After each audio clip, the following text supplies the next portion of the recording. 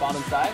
We might see the Malphite try to run away right here, pop the flash, but Sanji's not gonna get away from this monkey ult. Plus Garen's, this is where we call martial arts, you know, super kung fu, right?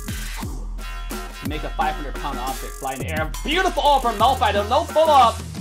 But look at Cannon's ult just eliminating the entire team of Victim Esports. 2-1 trade so far. The tank.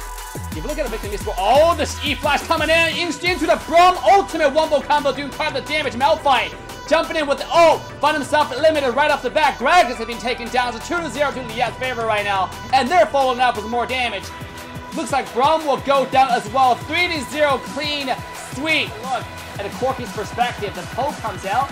There's just not going to be enough damage. Malphite looking for the ultimate, completely missed.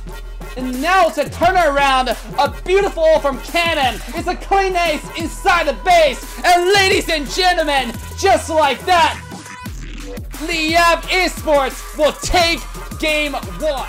Switch perspectives over to the Corky, but as he looks up, a bunch of stuff going on. I can't even tell because Corky's gonna have to look at it for us. Switching back over to the Gragas here. He's running for his life.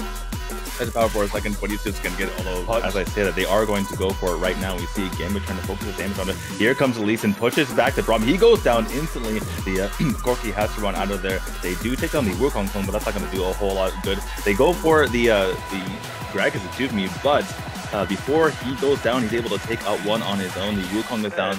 Having pushed Victim back, they are able to jump right back onto the Spare, and the ult comes out from Ezreal. Can they take it down in the meantime? They do.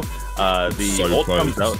Yeah, that was really, really close. They're able to take it down, though. In comes the knockup for the Alistar. He is taken down, however.